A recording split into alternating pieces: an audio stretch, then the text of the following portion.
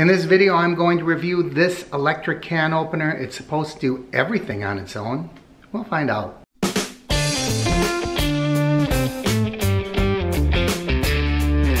Welcome to the Average Me channel. I'm Mark, and in this video we are going to review and test this electric can opener.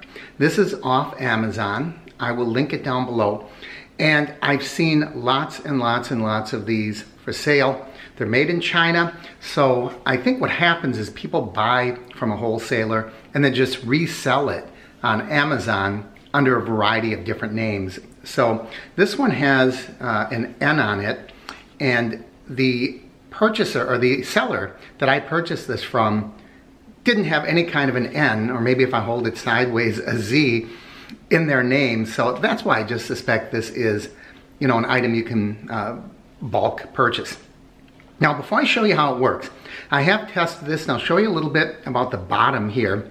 It has, first of all, this is like a little push switch, and that, I suspect, is what operates it. It activates it. It tells it that there's a can, and it can start turning when you push that button.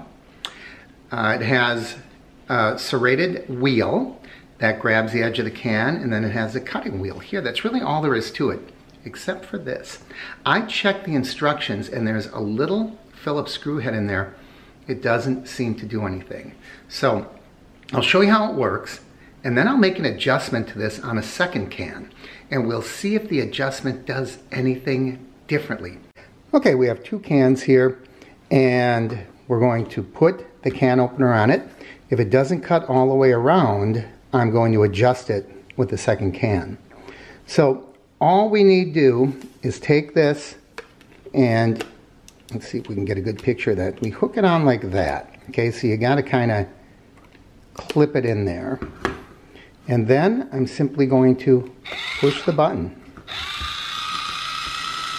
And it should try to find itself. There we go. No, well, that didn't do us any good, did it?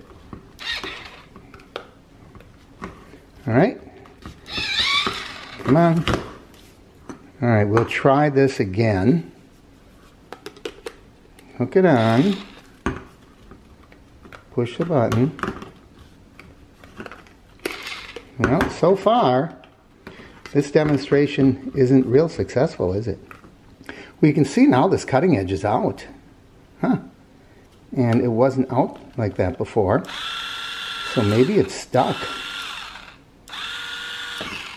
Well, let's see. See if I can get... Yeah, I can't get it in there. So right away, this is creating a problem because that cutting wheel is stuck, and I cannot get it to attach back to the can until that retracts. I don't know how to get it to retract. Let me see if turning that does anything.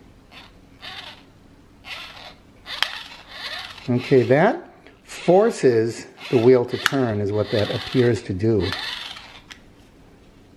So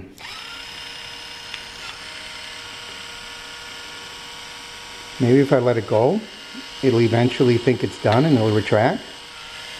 There it goes. All right, we'll try it again. Put that on the can, push the button.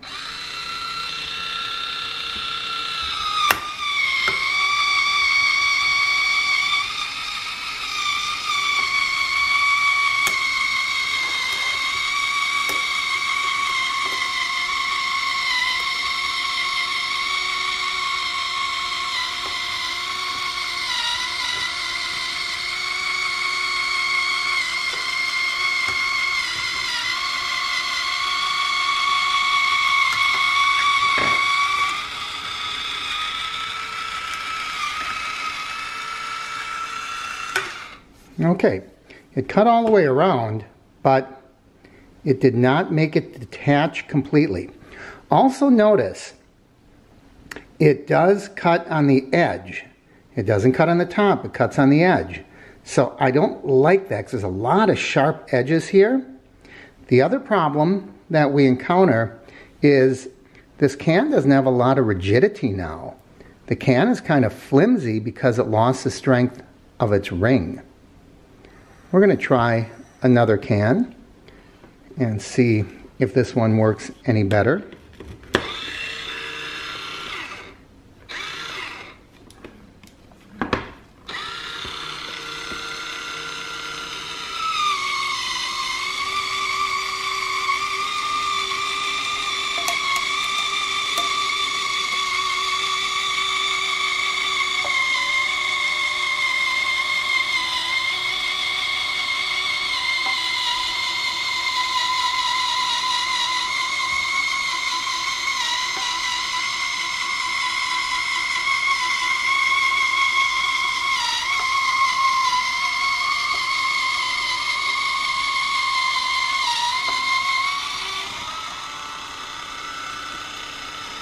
I'm going to let it stop on its own. Okay, you can see that it's cutting a big strip of the paper.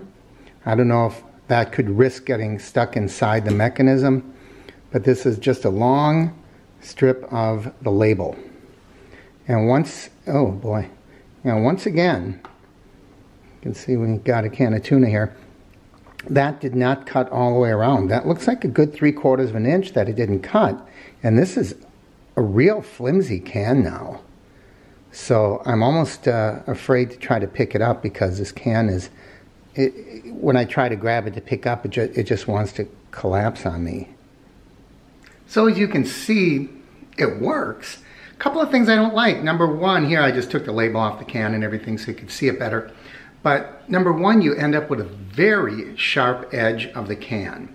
With the traditional can opener, you still have that ring around the can, so the sharp edge is on the inside, much less likely to cut you. Here, that whole edge of the can is just a sharp edge. I didn't like that. Now, here's the other can, and this is how most of the cans turned out when I use this can opener. They never really got all the way through. There was always that little connection, that little hinge at the end, and sometimes you try to lift it up and you have to hold on to the can to do that, and then the can squishes and everything comes out, the contents pour out. So there is a tiny little magnet on the bottom of the can opener, but it never lifts this up because the can lid is 98% of the time it stays attached. Now, as far as hooking it up, you saw it wasn't the easiest thing. It's sort of like hit and miss to get that to work. And when we look at this, there's no real easy way to put a battery in. I don't think I had to put a battery in. It arrived with a battery. There's this thing down here. I have no idea what that is. I don't know. The instructions were, you know what it's like when you get Chinese instructions and then they are translated into English, and some of it might make sense, some of it might not.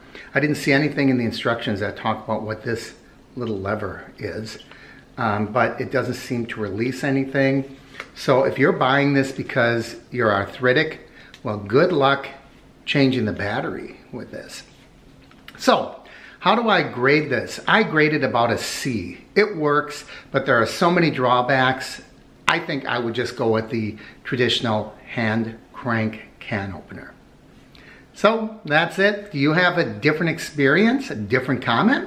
Leave it down below. As always, I encourage you to like and share the videos. If you haven't already, please subscribe and click that bell icon up above. That way you'll know when I post new videos.